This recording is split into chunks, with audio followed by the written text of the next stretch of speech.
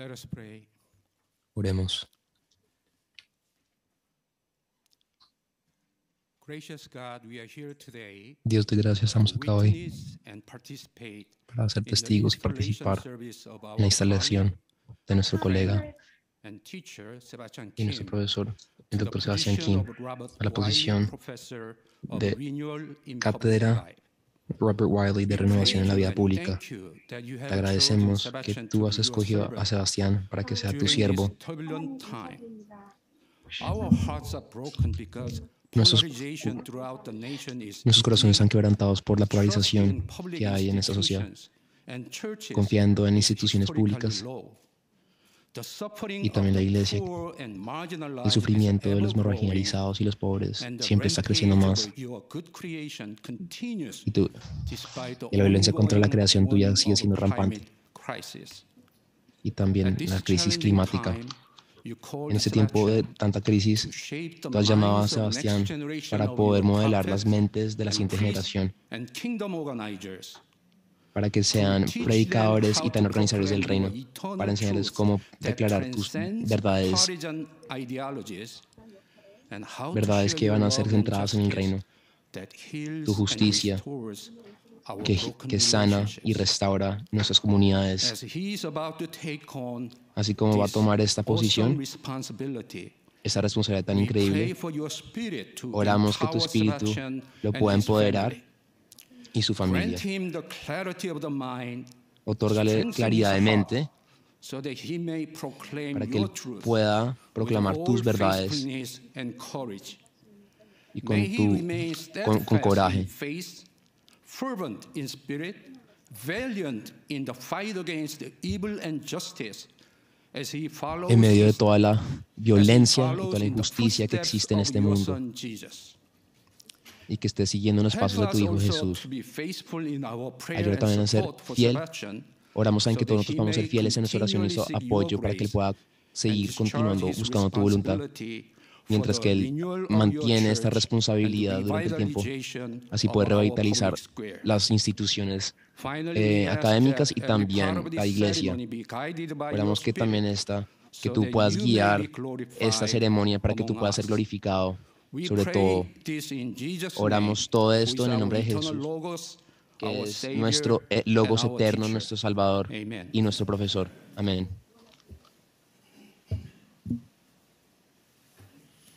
Please be seated.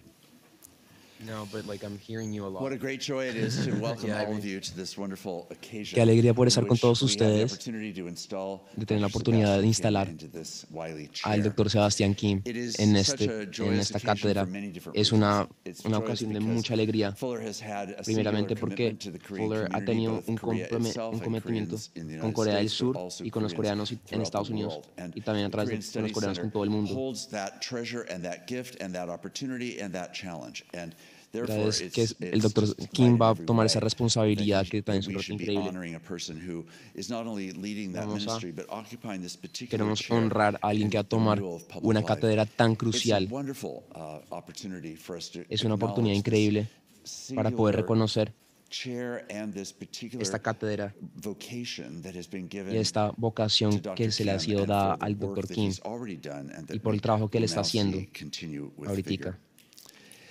Today we have some special guests, Hoy and I want us to take a tenemos unos moment invitados just to especiales. Yo express quiero tomar un a tiempo word para of poder great welcome expresar to them. First, we want to de acknowledge bienvenida. Dr. Christine Kim, Quiero reconocer a who la doctora is, as all of you Christine know, Kim, que como occupies todos sabemos, two roles today. She is ella here as a tiene dos faculty roles member, hoy. but much more Está importantly, at the como una moment, she's here miembro as del staff de la Sebastian's facultad, wife. We are pero también so es la grateful, esposa Dr. de Kim, for Sebastian. your contributions, for your Dr. Kim, excellent estamos muy leadership. agradecidos por tus contribuciones. The conference that you and others organized just last week was probably one of the que best tú y otras and personas most far-reaching conferences that we've had. Organizaron, tuvo And un we're just alcance so, increíble. Estamos muy honored for your orgullosos de todo lo que leadership ustedes as hicieron a well. través de la conferencia de misiología la semana We also pasada. want to welcome También today, queremos darle la because bienvenida this a, is porque también the esta Robert es Wiley esta es chair la that cátedra we are de Robert installing Wiley Sebastian que estamos into, instalando that we're particularly al honored Dr. Kim. to be able to Estamos have muy honrados Robert de tener Judson acá Wiley Jr. tener here. Robert Please, Judson we Wiley want to Jr. acknowledge your presence and give Queremos thanks. reconocer tu presencia acá y te aplaudimos. Es el hijo de Robert Wiley. We also have with us Dr. Jung-Woo Suh, También tenemos acá who's the former president of al profesor the Jung-Woo Presbyterian University and que Theological también Seminary in es Seoul, el which is presidente de la Universidad Sebastian's Presbiteriana en alma Seúl. mater. We'd love Esa to es be la able alma to mater also de acknowledge Sebastian. and welcome. Queremos darle la bienvenida también. It's very nice to see you. And then we have the great joy today, particularly, of acknowledging the presence of Dr. David Emmanuel Goatley, Fuller's president-elect. We'll be hearing much more from him in future occasions, but I just want to say, David, what a great joy and honor it is to have you be here for this particular occasion, and we want to again welcome you as well. Queremos darte la bienvenida nuevamente. There is no faculty person that I've spent more time with than actually Dr. Kim.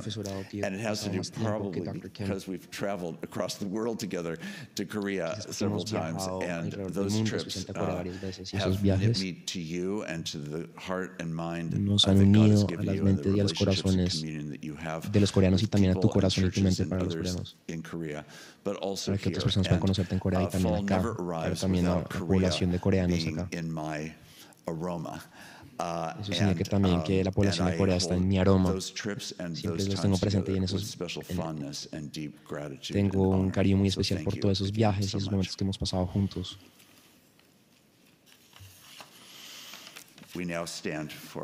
Ahora quiero que nos podamos levantar para cantar el siguiente himno. We sing together, A Wonderful Savior. A wonderful Savior is Jesus, my Lord. A wonderful Savior to me. He hideth my soul in the cleft of the rock, where rivers of pleasure I see. He hideth my soul in the cleft of the rock that shadows a dry, thirsty land. He hideth my life in the depths of his love and covers me there with his hand, and covers me there with his hand.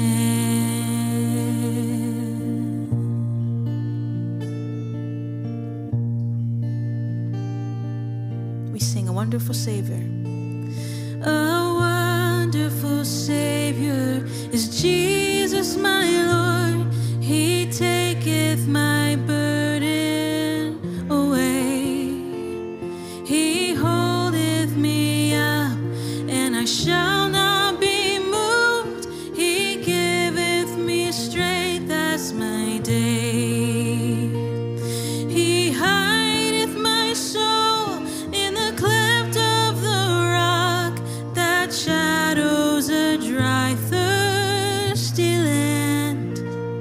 He hideth my life in the depths of his love and covers me there with his hand, and covers me there with his hand. He hideth my soul in the cleft of the rock that shadows a dry, thirsty land.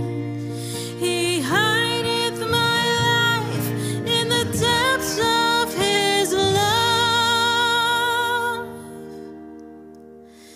and covers me there with his hand, and covers me there with his hand. Amen. You may be seated.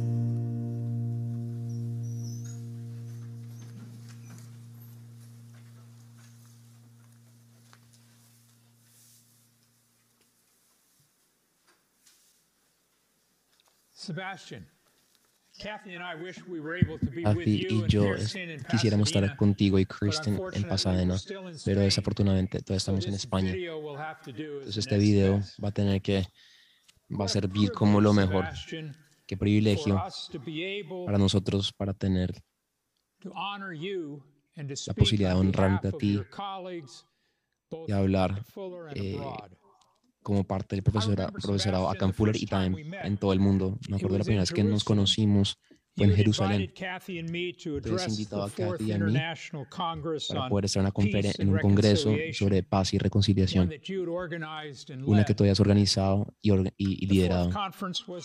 La cuarta conferencia tenía que ver con el arte, música y las películas y las contribuciones que éstas pueden hacer a la paz y la reconciliación.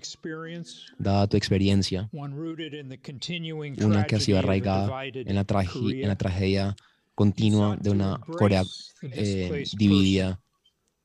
Tú mismo eres una persona desplazada para construir comunidades de reconciliación. Cómo el arte puede contribuir y construir un lugar para poder expresar paz, reconciliación y también el quebrantamiento que sufrimos. Tu decisión de tener la conferencia en Hebrew University, en la Universidad Hebrea, fue brillante. Jerusalén es una ciudad en la cual la religión es una fuente de mucho quebrantamiento y el opuesto a la reconciliación.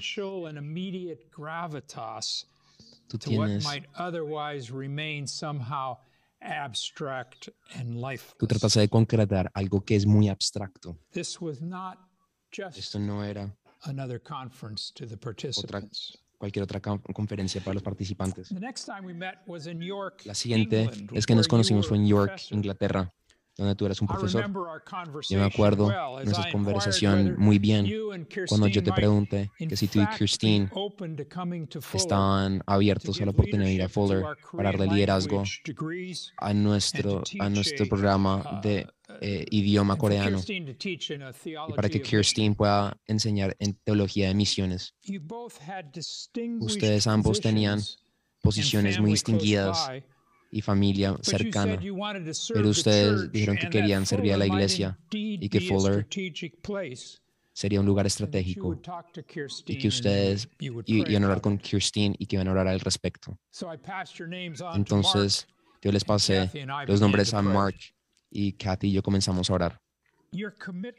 Tu compromiso a la iglesia global, a la academia y a Fuller y a sus estudiantes, Sebastian, ha continuado la tradición, la mejor tradición de lo que significa ser el profesorado acá en Fuller. Gracias, Sebastian, gracias, Christine. En septiembre, yo estaba en Venecia, Italia, para su festival de cine.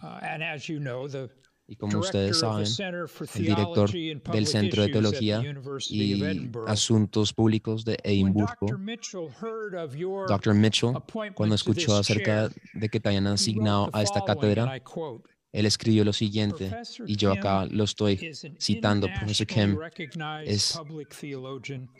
es un teólogo reconocido internacionalmente que está comprometido a utilizar teología de una manera creativa para poder construir paz sostenible, para promover paz restaurativa y para encarnar la misericordia y paz de Dios en un mundo que se ha olvidado de cómo de construir puentes y que quisiera gritar más odio y utilizar el poder.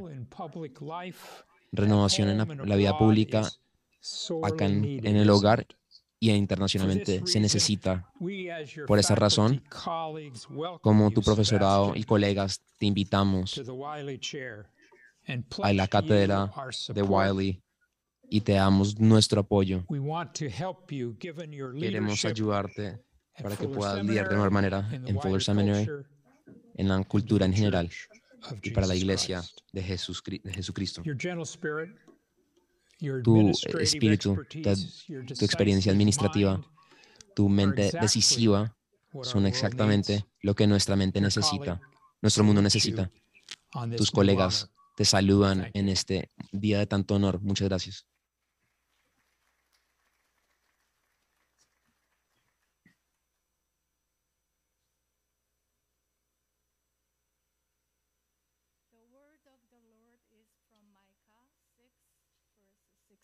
Vamos a leer de Miqueas 6, de 6 al 8.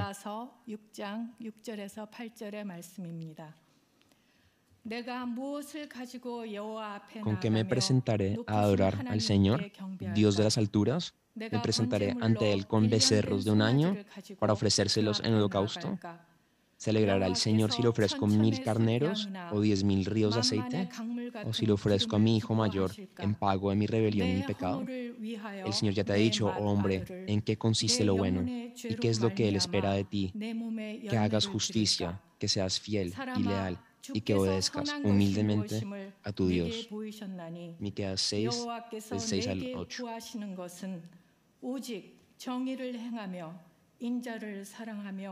겸손하게 내 하나님과 함께 행하는 것이 아니냐.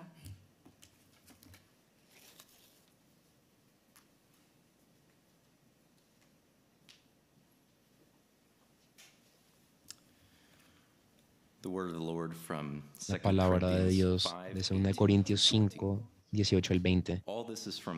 Todo esto es la obra de Dios, quien por medio de Cristo nos reconcilió conmigo mismo y nos dio el encargo de anunciar la reconciliación. Es decir, que en Cristo Dios estaba reconciliando consigo mismo al mundo, sin tomar en cuenta los pecados de los hombres, y a nosotros nos encargó que diéramos a conocer este mensaje. Así que somos embajadores de Cristo, lo cual es como si Dios mismo les rogara a ustedes por medio de nosotros. Así pues, en nombre de Cristo, les rogamos que acepten el reconciliarse con Dios.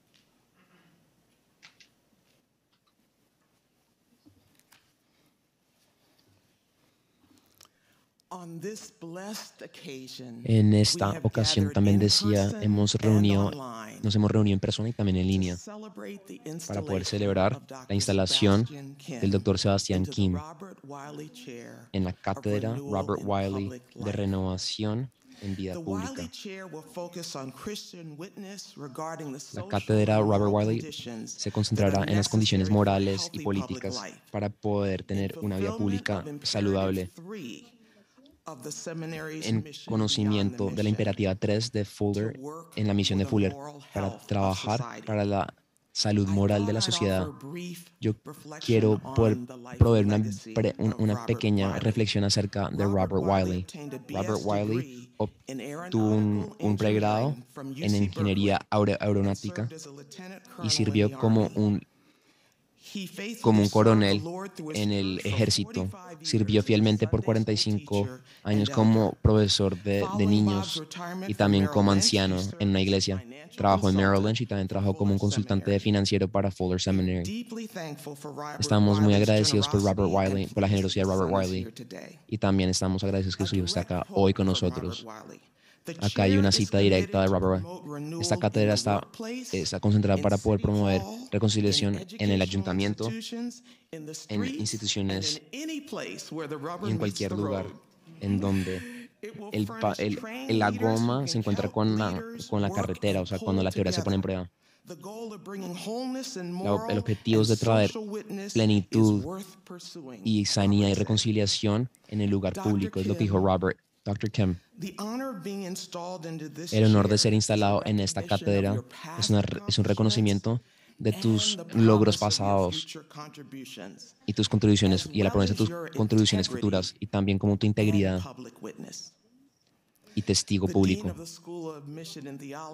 El decano de Misiones y Teología, el Dr. Amos, lo describe de esta manera. Dr. Kim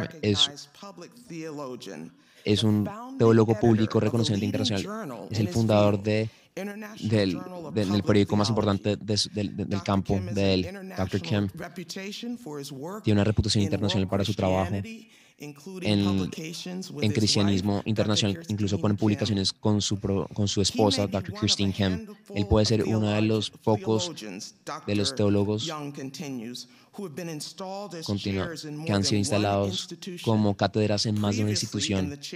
Previamente en la Cátedra de Teología y Vida Pública en York St. John University en Reino Unido. Dr. Kim ha publicado en coreano y también en inglés más de 2 docenas de libros y más de 60 artículos académicos.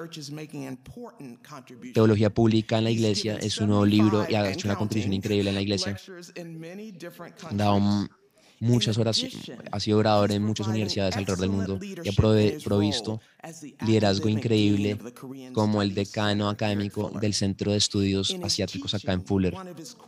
Él está enseñando uno de sus teología pública y práctica para los teólogos coreanos y está retando las perspectivas de los estudiantes en el rol de la iglesia en la esfera pública y preparándolos para poder enfrentarse a lo que van a ver en la sociedad de una manera más activa.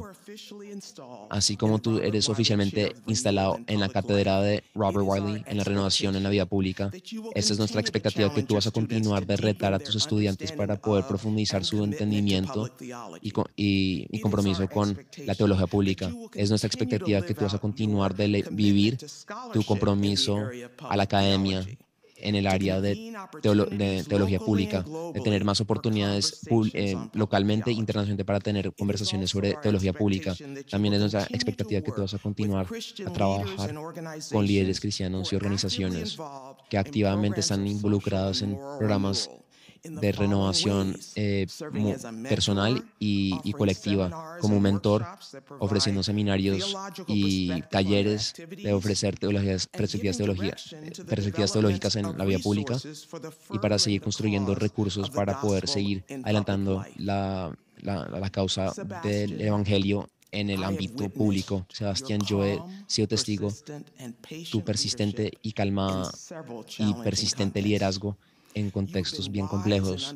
Tú has sido sabio y con mucho entendimiento para saber cuándo traer cambio y cuándo ajustar el tiempo del cambio.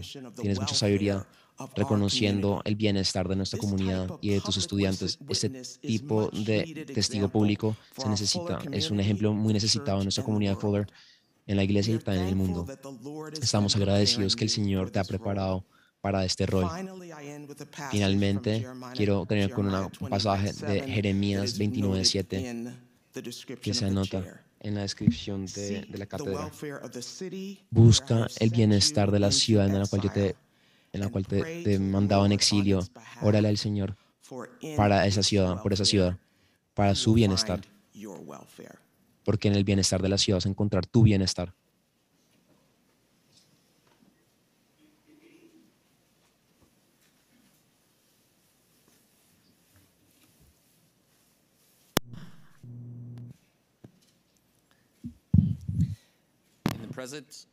En presencia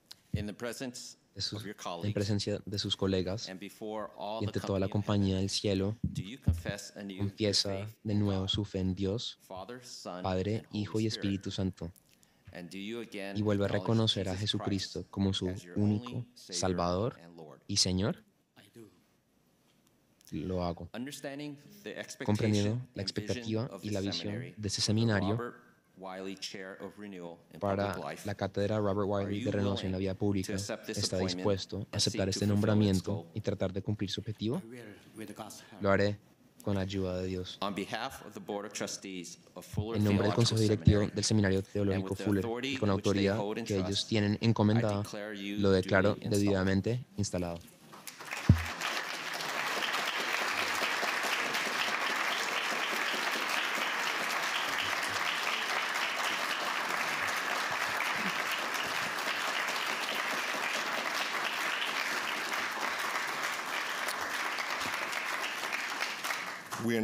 Ahora quiero que oramos, tengamos una oración de dedicación y animarnos que tú puedas de pronto utilizar la palma de tu mano para, incluso en línea, para bendecir al Dr. Kim.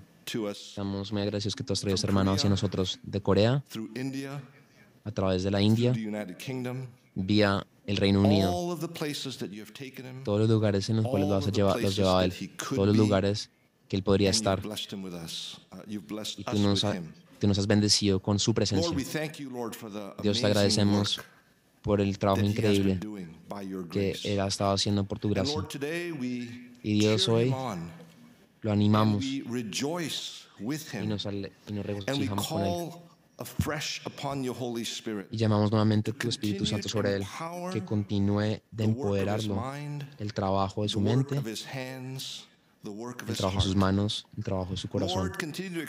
Dios continúa a expandir los horizontes como un teólogo público. Dios mío continúa a permitirle tener palabras que va a hablar y escribir, que pueda resonar a través de los mares, y Dios en ayuntamientos, en los lugares del discurso público, en cualquier lugar donde la goma se encuentre con la carretera, en la que la teoría se pone a prueba, que ese testigo, que él pueda ser testigo del Evangelio, y en donde su trabajo se necesite escuchar. Empodera sus habilidades de administración, como nuestro decano administrativo del Centro Académico de Estudios Asiáticos, que él pueda trabajar con el profesorado, que nuestro trabajo con él pueda continuar de impactar estudiantes coreanos en los doctorados, para los estudiantes coreanos. Por favor, permítele unir y continuar el trabajo de nuestros exalumnos, miles de nuestros exalumnos coreanos que están en Estados Unidos y también en el mundo, en Corea, y también a través de la diáspora coreana alrededor del mundo.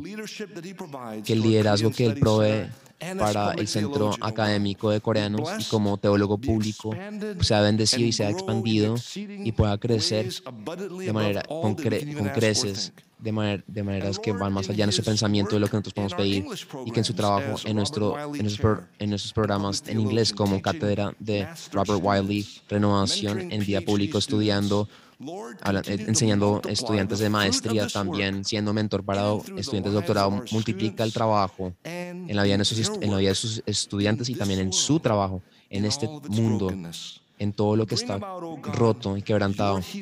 Trae tu sanidad, Dios, a través de los esfuerzos de tu hermano, de nuestro hermano. En el nombre de Jesús te pedimos todo eso. Amén.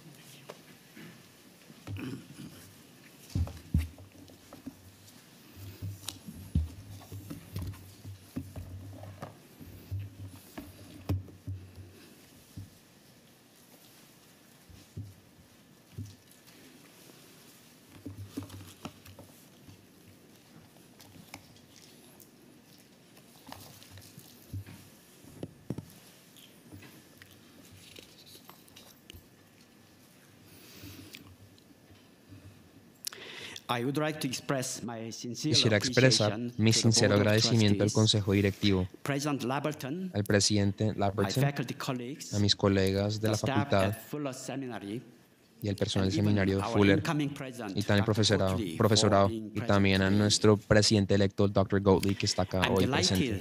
Estoy encantado que el Dr. Robert Wiley Jr. está con nosotros esta mañana. También me gustaría agradecer a todos los que contribuyeron al programa de hoy, a los que están presentes, a los que organizaron el evento, los que están presentes en el auditorio y los que se han unido en línea. El señor Robert Wiley, que financió esta cátedra, dice que este cargo está comprometido a promover la renovación en lugar del trabajo, en el ayuntamiento, alcaldía, en las instituciones educativas, en las calles y en cualquier lugar donde la teoría se pone a prueba, donde la goma se encuentra con la carretera.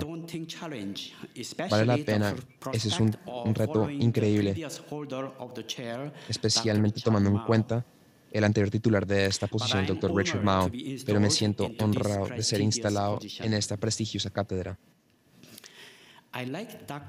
Me gusta la expresión de Mr. Wiley, donde la teoría se pone a prueba, donde la goma de la llanta se encuentra con la carretera en inglés. Ese podría ser un lugar de generación de energía constructiva y creativa, o podría ser un lugar donde prevalecen la fricción y el poder destructivo. Donde la goma de la llanta se encuentra con la carretera, donde la teoría se pone a prueba, es la esfera pública donde la teología debe participar y donde la teología debe luchar junto con otros, aunque pueda ser desordenado y lodoso. Cuando hablamos de la esfera pública, especialmente en el contexto estadounidense, la polarización es uno de sus problemas más desafiantes. Basado en una encuesta sobre polarización política en el público estadounidense, el Centro de Investigación Pew concluyó que el partidismo se duplicó en 20 años, desde 1994 y 2014, al igual que una visión muy negativa del partido contrario. Por ejemplo, a la pregunta de si las políticas del partido de oposición están tan equivocadas que amenazan el bienestar de la nación, es la pregunta, el 27% de los demócratas y el 36% de los republicanos respondieron sí.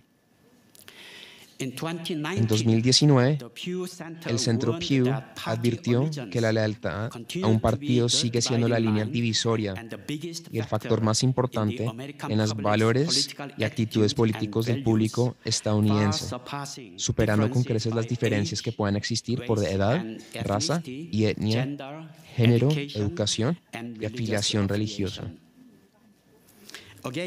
Nuevamente, en una encuesta realizada en 2020, justo antes de las elecciones presidenciales, se preguntó si gana el otro, resultaría en un daño duradero para el país.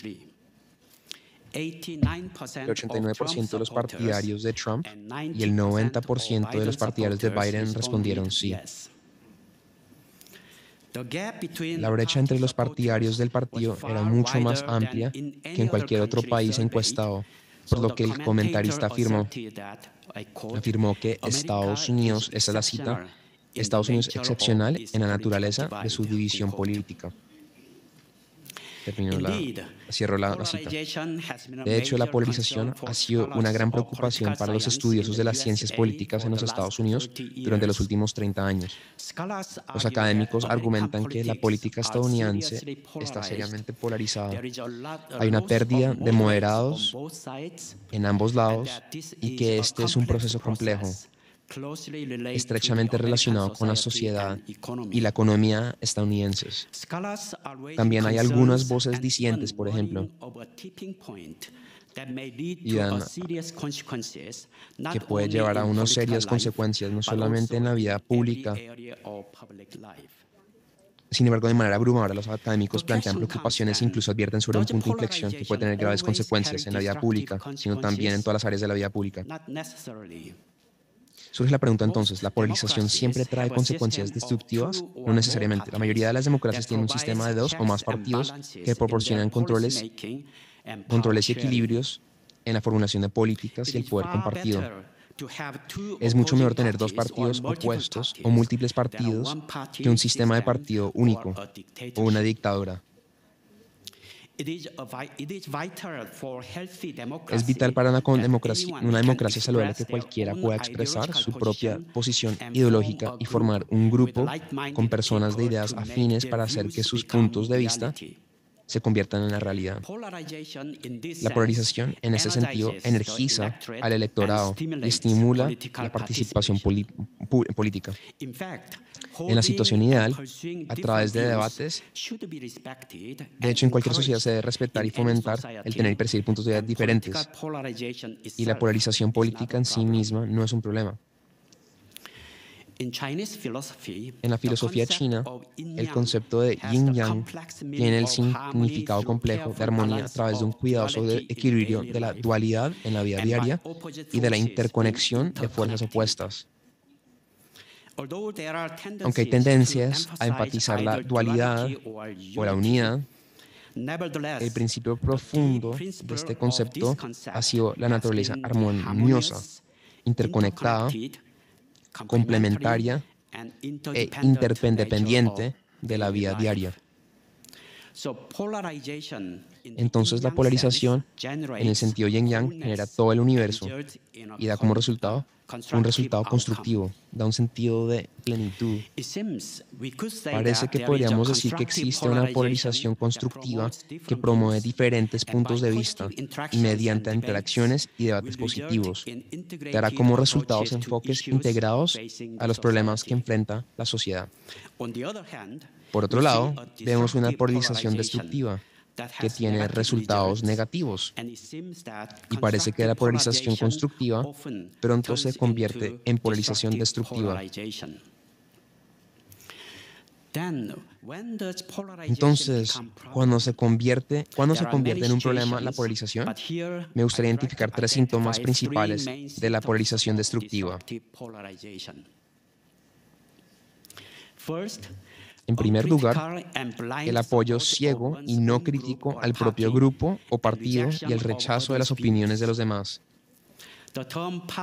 El término política de partidos o políticas de identidad se puede aplicar en todos los ámbitos de la vida pública, en el sentido de que las personas forman sus propios agrupamientos y los consolidan con afirmaciones positivas, y a su vez rechazan a otros grupos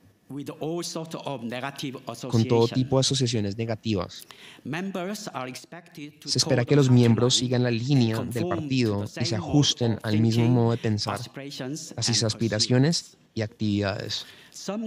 Algunos grupos llegan a tener una actitud excluyente y no consideran los puntos de vista de los demás como simplemente diferentes, sino los ven como inferiores, erróneos o dañinos para el bienestar. En este caso, o malvados. Incluso, las personas pueden leer o escuchar al otro lado, pero eso no les hace cambiar de opinión, sino que en realidad profundiza su certeza.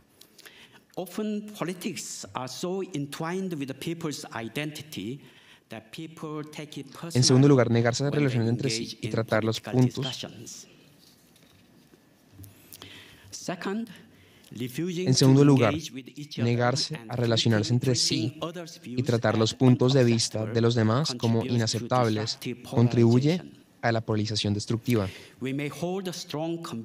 Podemos tener fuertes convicciones, pero si consideramos que la idea del otro es tan mala que no vemos ningún valor en negociar, esto se puede convertir en un problema. A menudo, si los moderados están desapareciendo y 2 partidos se han distanciado tanto que se niegan a comprometerse o negociar, entonces hay estancamiento, parálisis y una incapacidad para avanzar. En este caso, tienes que ganar la elección a toda costa, ya que no ves posibilidad de resolver los problemas mediante la negociación. Esta polarización destructiva conduce a la balcanización, que es la fragmentación política que da como resultado múltiples polarizaciones que conducen a la desintegración social. Un tercer síntoma de polarización destructiva es intentar cambiar o eliminar a otros. Ganar elecciones no es suficiente. El deseo mayor es ir más allá para corregir a los demás por medio de cualquier medio, ya que se cree que ellos están en el lado equivocado. Aquí la polarización se vuelve muy fea. Hemos sido testigos de este tipo de polarización extrema a lo largo de la historia, en forma de genocidios, esclavitud, colonización, guerra, ataques raciales, apartheid y muchas otras formas de agresión. Genera un círculo vicioso en el que ya no es posible convivir con el otro, porque te niegas a reconocer la validez de la identidad y las aspiraciones del otro. Algunos académicos hablan de cómo, cuando las personas no son conscientes de la gravedad de la polarización, el círculo se sale de control y conduce a una violencia que tiene consecuencias devastadoras.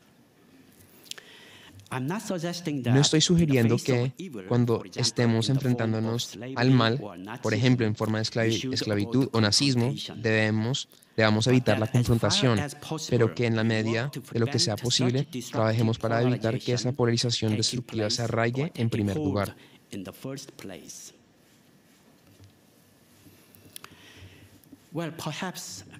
Bueno, quizás el cristianismo esté por encima de toda esta polarización destructiva, ya que una afirmación central de la fe cristiana es que la Iglesia de Dios es católica o universal y que el mensaje cristiano es el de la reconciliación. Pero estoy seguro de que estarás de acuerdo conmigo en que en realidad este no es el caso. De hecho, tenemos que admitir que la Iglesia ha sido un factor importante que ha contribuido a la polarización destructiva y una causa de conflictos a lo largo de la historia. Con demasiada frecuencia, la religión ha promovido una actitud de nosotros contra ellos, como con los griegos y los bárbaros, los judíos y los gentiles, los musulmanes y los infieles, los cristianos y los paganos, la verdadera fe y los herejes, las buenas personas, nosotros, y las malas personas, ellos. La teología cristiana tiene la tendencia de ver el mundo desde una perspectiva polarizada: creador versus creación, humano versus divino, el bien contra el mal, correcto versus incorrecto, salvos versus no salvos, sagrado versus profano, la Iglesia contra el mundo. Ha habido muchos intentos de poder lidiar con esto y ha sido la teología pública. La teología pública es un discurso teológico relativamente nuevo que sostiene que la teología cristiana puede ofrecer enfoques complementarios o suplementarios e incluso soluciones alternativas a los problemas muy complejos que enfrenta la sociedad actual. La teología, la palabra clave es conversación pública, que contribuye a la formación de decisiones públicas y colectivas y la creación de política pública. En el ámbito económico, político, religioso y social, diría que la teología pública trata de ser un catalizador para generar acción, donde la teoría se pone a prueba, donde la goma de la llanta se encuentra con la carretera. Entonces, ¿de qué manera podría la teología pública abordar el problema particular de la polarización destructiva? Este es mi proyecto de investigación actual y no estoy tratando de sugerir una respuesta fácil, ya que tenemos un tiempo limitado aquí, pero me gustaría presentar una serie de direcciones que he estado explorando. Primero, el concepto de sabiduría en la Biblia puede ser una herramienta metodológica vital para abordar la polarización destructiva. La tradición de la sabiduría, tanto en la Biblia hebrea como en las parábolas de Jesús, es el resultado de consejos prácticos y pragmáticos de los sabios que se basan en Dios y su presencia, pero no se limitan a ella en su alcance y aplicación. Según Gerhard von Rad, el propósito de la tradición de la sabiduría era instruir a las personas a discernir entre el bien y el mal, elegir el bien y luego actuar según la decisión que uno tomó para llegar a un resultado concreto. Un ejemplo de la aplicación de la sabiduría compartida en la sociedad contemporánea es la forma en que el arzobispo Desmond Tutu integró la tradición africana de Ubuntu. Yo soy lo que somos, con la enseñanza de San Pablo sobre la reconciliación de judíos y gentiles por medio de la cruz de Cristo en Efesios capítulo 2.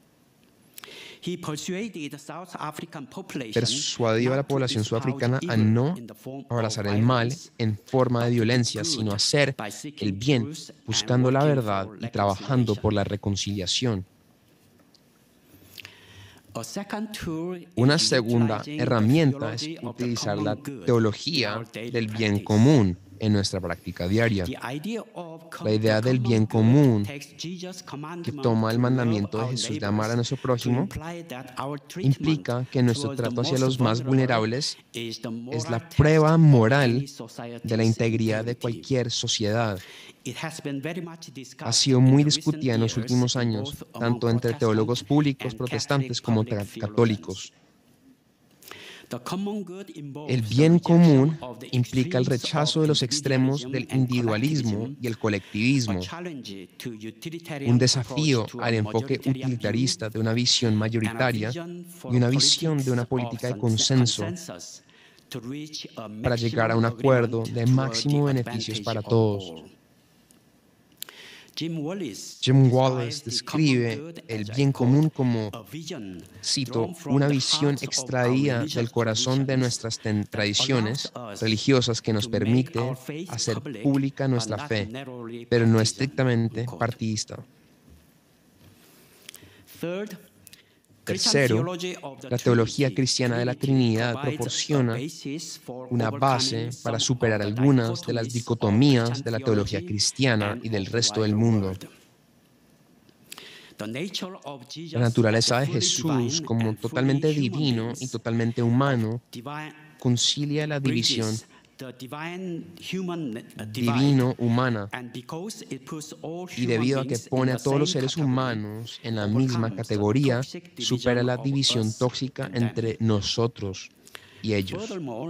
Además, el modelo trinitario nos permite, según mi colega, el Dr. Karkainen, ver el mundo no como una biunidad del Padre y el Hijo, sino como una comunión eterna de hospitalidad divina en la que todos estamos incluidos.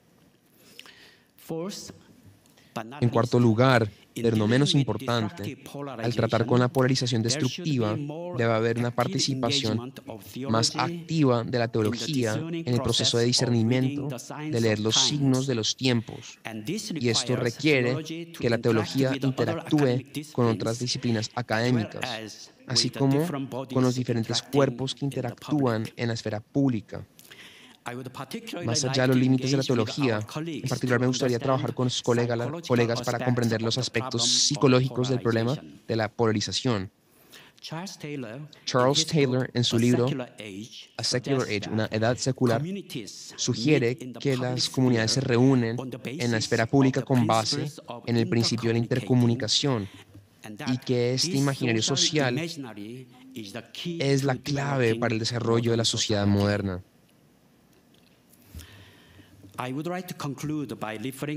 Quisiera concluir con las lecturas bíblicas que tuvimos hoy. Miqueas preguntó qué es bueno y requerido por el Señor Dios, y él respondió: practicar la justicia, amar la misericordia y caminar humildemente con tu Dios. Y el apóstol Pablo nos encomendó con el ministerio cristiano de la reconciliación. Ser un reconciliador es una tarea abrumadora en la era de la polarización, en la que se nos insta a apoyar a nuestro lado, a mostrar solidaridad partidaria y a ganar a otros para nuestra agenda. Ser un reconciliador no significa tomar una posición intermedia y tratar de negociar entre las dos ideas en competencia. No se trata de encontrar una solución de compromiso para complacer a la mayoría.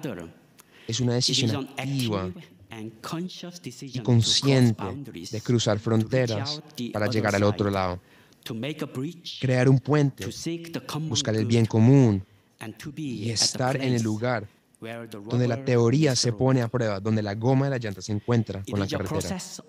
Es un proceso de discernimiento de lo que exige el espíritu de justicia, de amor y sobre todo de humildad y lo que requiere. Gracias.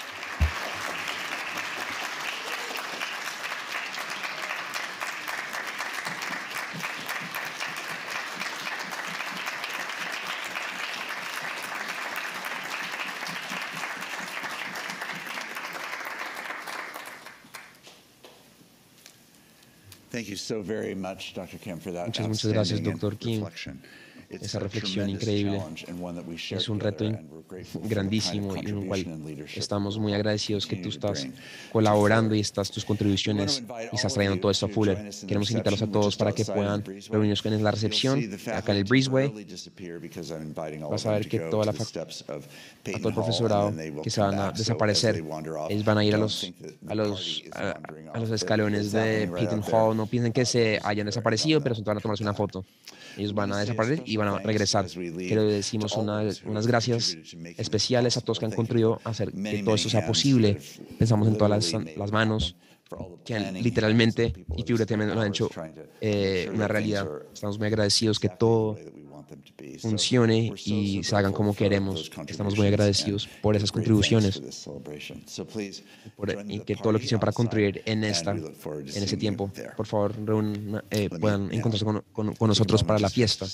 Ahora quiero que podamos pararnos en silencio y eso es una bendición final.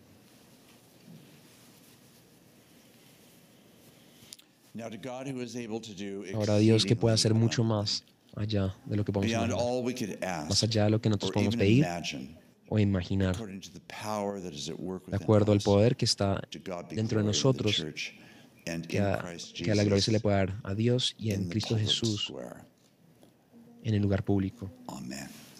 Amén. Stay standing. We have one more song to sing as you go this morning.